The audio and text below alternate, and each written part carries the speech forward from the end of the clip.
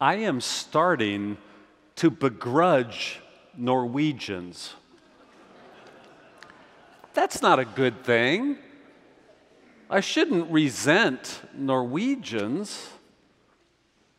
Well, let me explain. Recently, the World Happiness Report came out.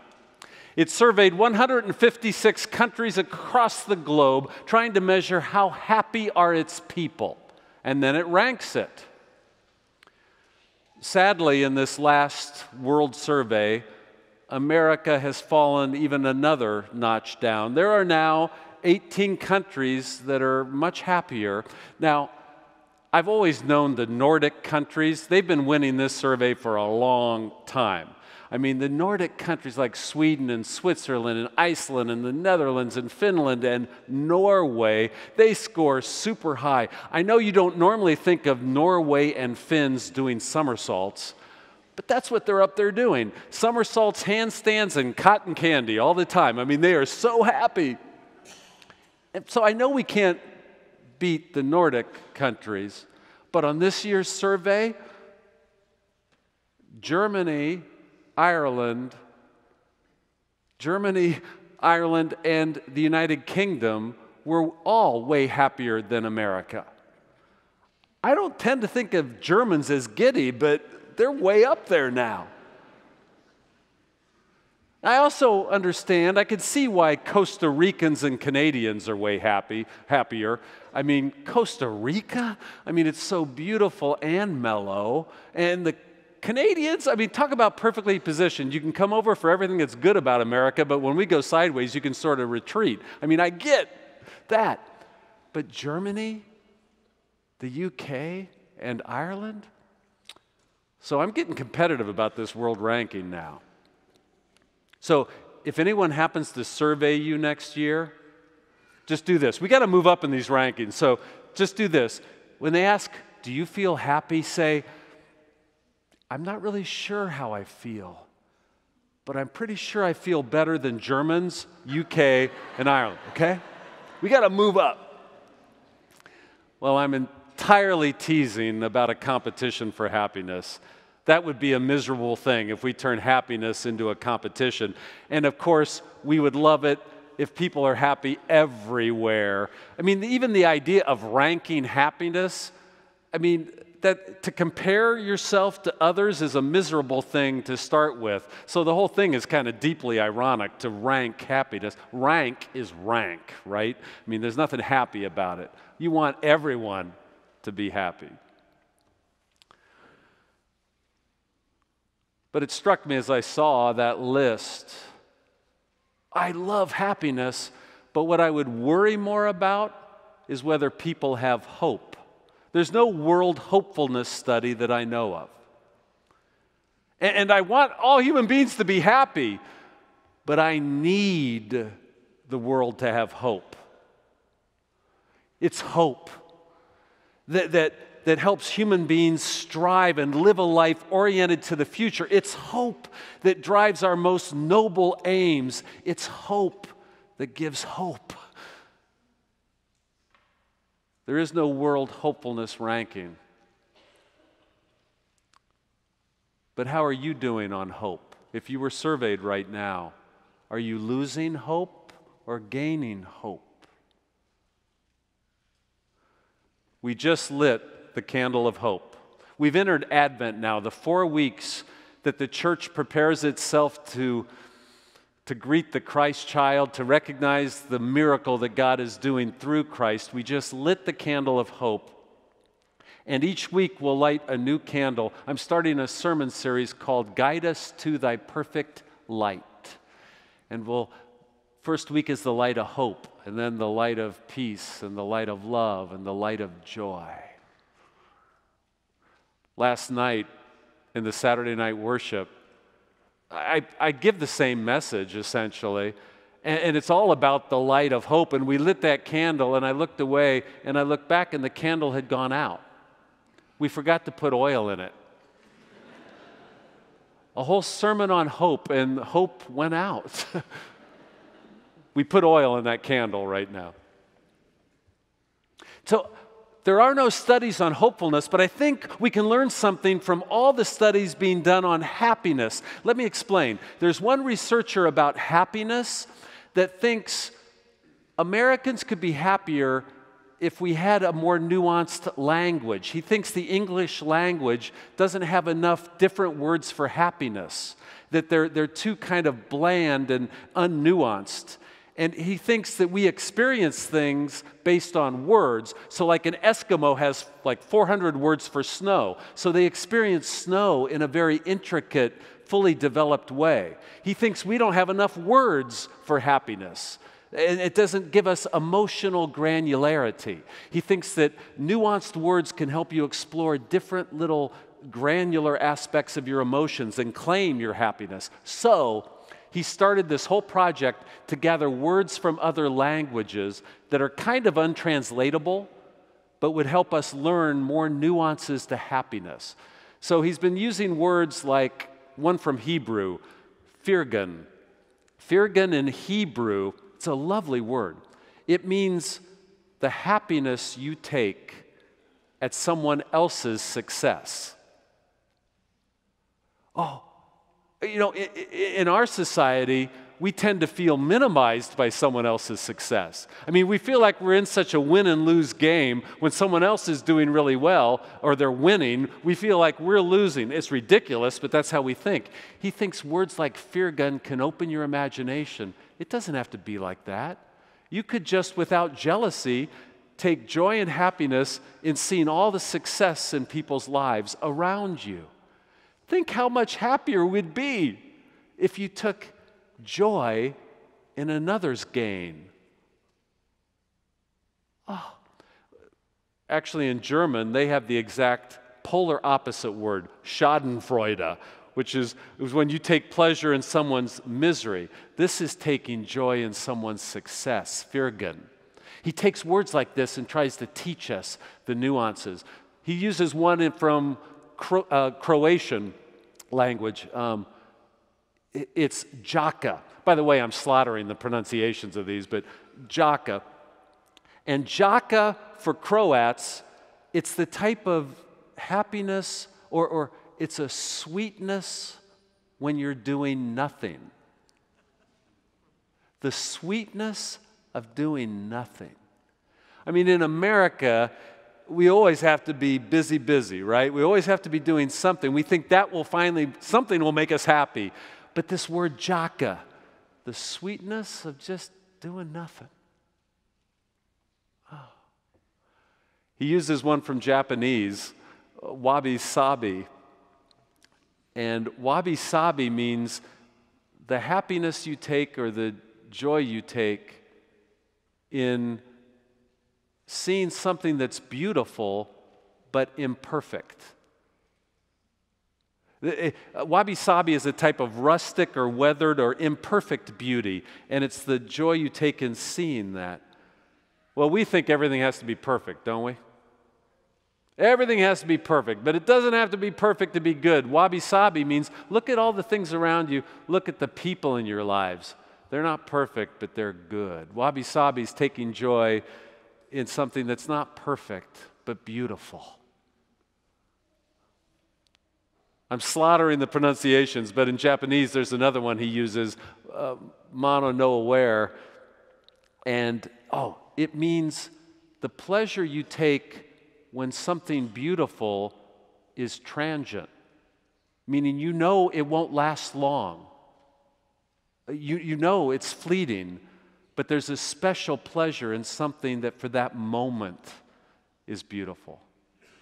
Oh, what we could learn from these words. We don't live in the moment very well, and we're always trying to grab hold of things, and we're afraid of change, and everything is fleeting, really. And that word helps you realize just appreciate it. Take the happiness in it now.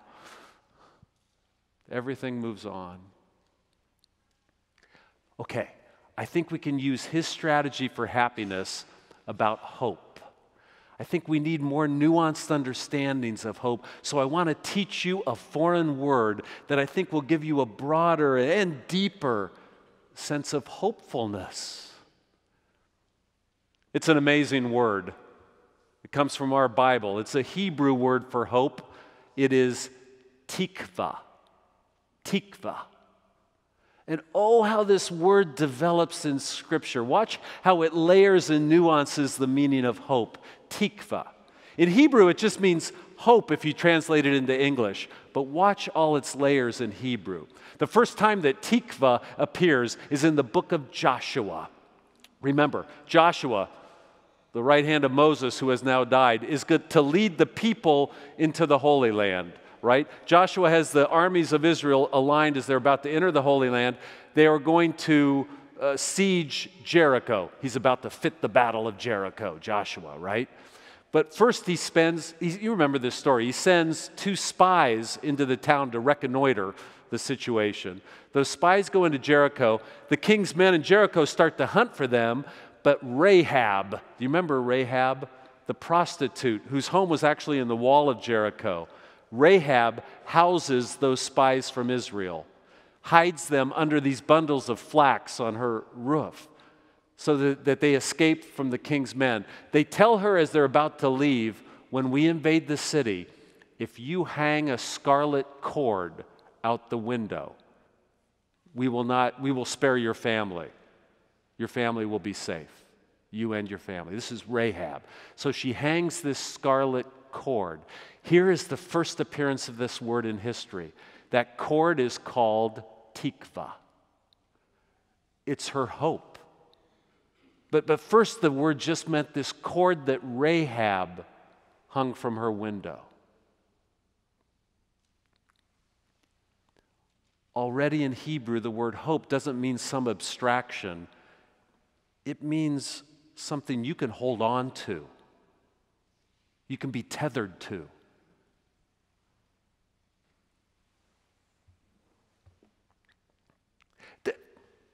Do you remember quicksand? It used to be in movies. I think quicksand disappeared from movies and TV shows around 1975. But when I was a really little kid, there was always quicksand, like on Gilligan's Isle or in Tarzan shows. And it was really an absurd notion. Someone would be walking along. They're just kind of walking along, and they just step into quicksand. And like immediately they can't get out. I mean, they were just right next to solid ground. But somehow they're in the middle of quicksand, and it got in my head as a little kid, quicksand. You start to sink slowly, right? And here was the thing about quicksand. If you move too much, you sink faster. Do you remember that? So you have to stay really still, but you keep sinking lower. But here's the thing about quicksand. Everything would be fine if you just had something to hold on to, right? If you just had a branch or a rope. This is where the meaning of tikva starts. That there is something to hold on to, a cord, that if you're feeling that sinking feeling and not sure things will be okay, you have something to hold on to. That's the first meaning of tikva. But then, later in the Bible, in the book of Ruth, it takes on a different nuance. Tikva appears 34 times in our scriptures, first in Joshua, but then next in Ruth. Do you remember the story of Ruth? Naomi, her mother-in-law, they're in Moab, and there's a famine. They decide to go back to Bethlehem. Oh, hear the nuance of our season. They're going back to Bethlehem. Remember, too, that Rahab, the prostitute, and Ruth are both named in the genealogy of Jesus in Matthew. This tikva gets wrapped up into the very genealogy of But here, do you remember when Naomi says to Ruth, leave me, I've got to go. Do you remember what Ruth says to her? Whither thou goest, I will go. I will live with you. Your God will be my God. Do you remember that? You see, it was Naomi saying, I am losing tikva. That's where the word appears. There is no tikva. But then Ruth says, I will come with you. Here, tikva takes on the nuance of being a person. Other people in our midst can become tikva for us, our hope. So first it's a cord, something you can hold on to. Then there's the possibility it could be a person, could be your tikva. Then next in the Bible, tikva appears 13 times in Job. and you would get why it does. Job is suffering horribly. Will he be able to hold on to tikva? He's suffering unjustly. There's no reason. He was a righteous man, but he's suffering horribly. Will he keep tikva? 13 times that word is repeated. But then finally, tikva appears lastly in the Psalms. So it goes from being a chord, something tangible, to maybe a person, to how we deal with suffering, to then in the Psalms, tikva, it becomes God. Listen to Psalm 71. In you, O God, I take refuge. Be to me a rock of refuge, a strong fortress. You are my rock and fortress. For you, O God, are my tikva. You, O God, are my hope. Oh, this word tikva. Hope becomes something you can hold on to, or it's a person you can follow or gain strength from, and then it's God. This Advent, when we light the candle of tikva, or hope, we're saying that the Christ will be our tikva. The Christ is something you can hold on to.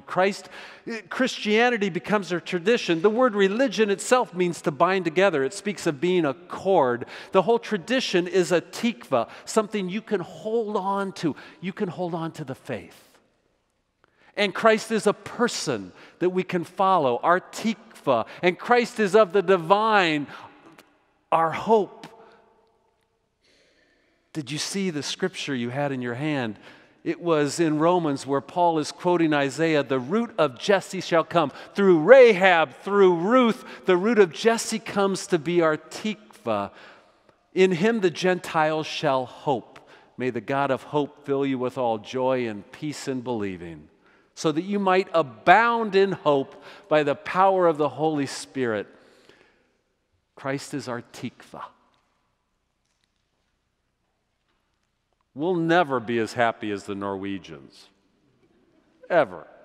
And that's awesome. I'm happy for them. And happiness is awesome. But it's hope. It's hope that helps a human being flourish.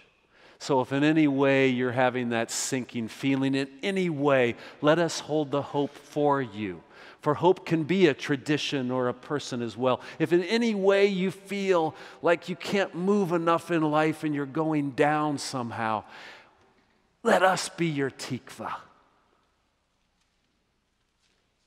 Take hold, my friends. Our hope is coming. Amen.